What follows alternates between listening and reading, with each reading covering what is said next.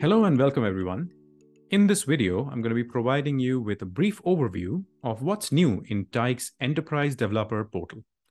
So let's get started. Heading over to the browser, I have got my new developer portal open here.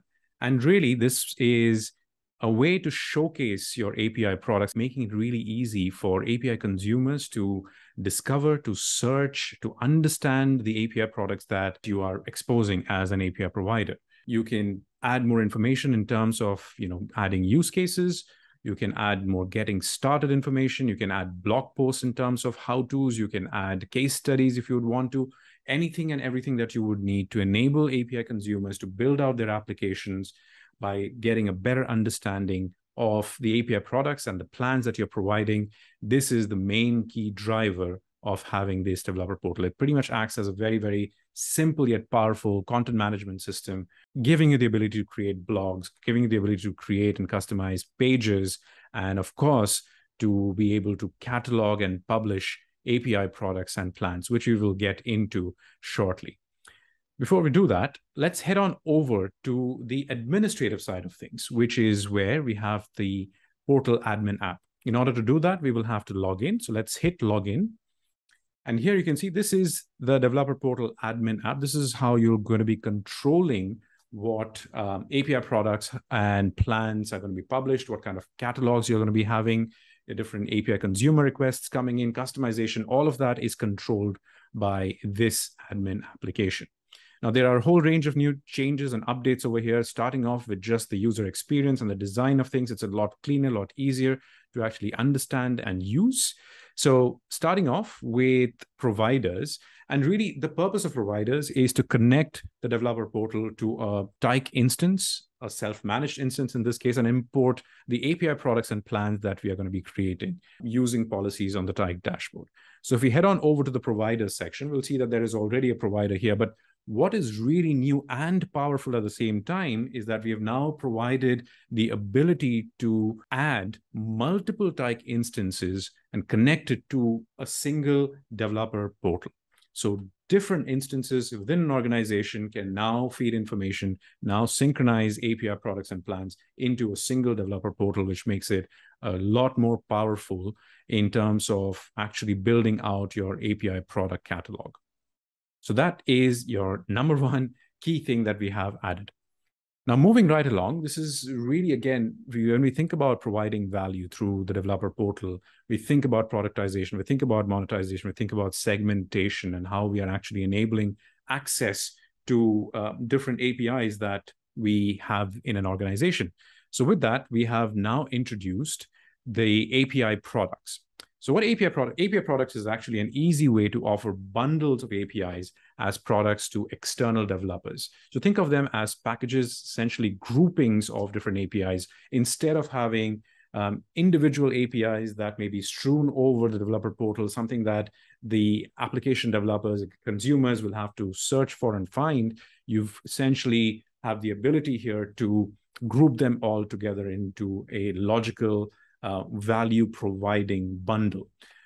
For example, if we look at API products here, we can see that I've grouped, we've got a couple of products here. We've got a user data product, which has just user info or user information, user-related information. And I've got a user data API product, which has a couple of different APIs, a few different APIs that are grouped together, providing anyone who's building an application requiring these pieces of information, especially perhaps creating a personalization app where you want to look at user purchase history or user preferences as well as user info. You have the ability to bundle and group all of that together and make it really easy to, once again, search, discover, and understand the API products that are being made available for consumption by API consumers. So that's API products. Next in line, we've got plans. And if you look at what plans are really, they unlock the ability to create tiered access levels to one or more API products. Now, think of these as primarily subscription levels, if you were to think about it, where you can have your freemium plans or bronze plans or silver plans, which have varying degrees of quotas, rate limits, and really all of this is in service of beginning the journey towards API monetization. So what that really looks like under plans is you can have something like a premium plan, you can have something like a freemium plan, and that can have varying degrees of quotas, varying degrees of rate limits that you might want to provide, and you might want to publish that inside catalogs. So taking us next to catalogs. This is essentially how you're going to be publishing any of your API products and plans, and the catalogs provide a way to actually provide segmentation of API products. And what that means is you can surface API products and plans to targeted audiences.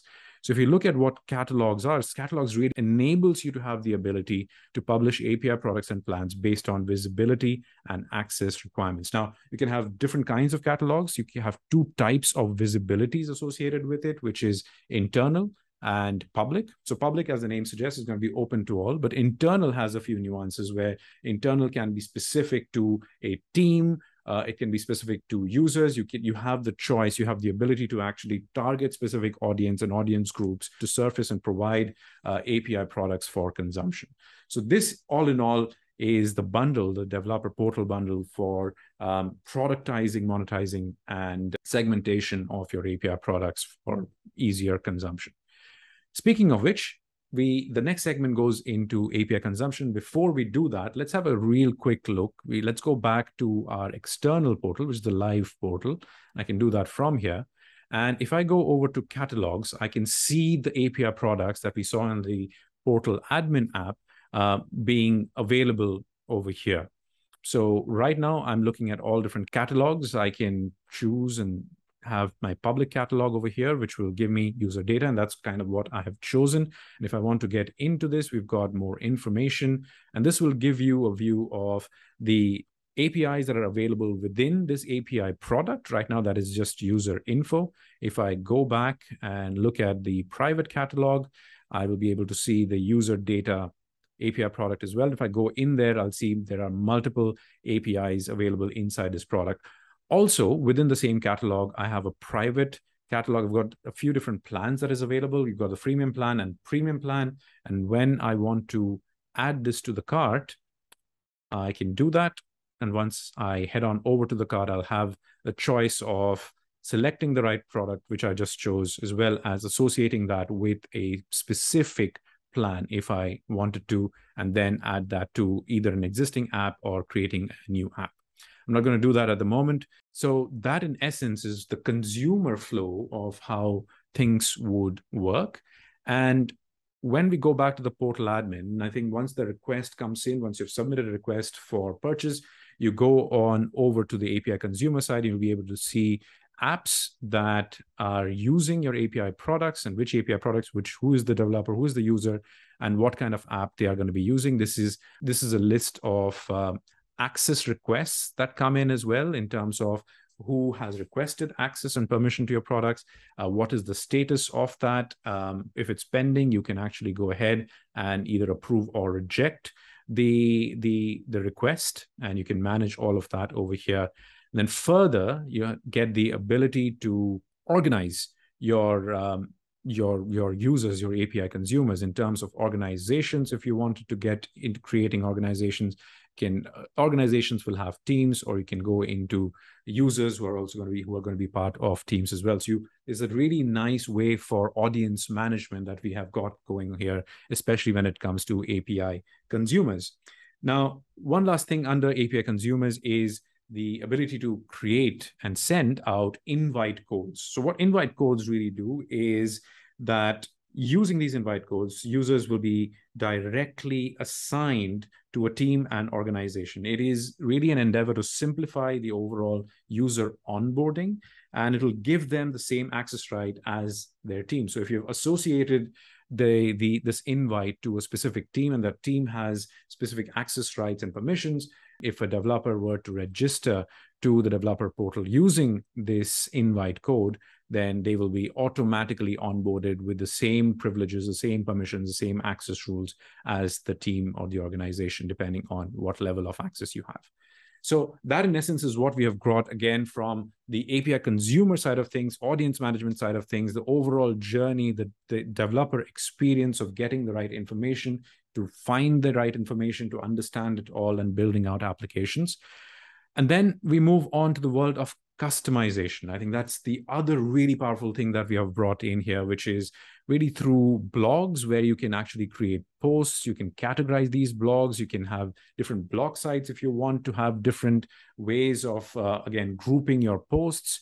And really, this is a way for you to showcase your API expertise, to create how-to articles so that it's easy for your developers to understand how your API products can be best used and how others are potentially using these API products as well.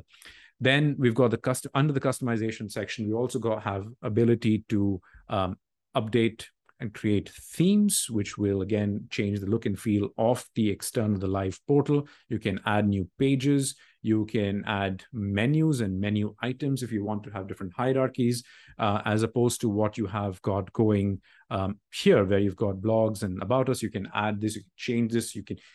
You are in control in terms of the brand, in terms of the personality of the live portal that is going to enable you to actually communicate, to collaborate with the external developers who are going to be building applications on top of your API products.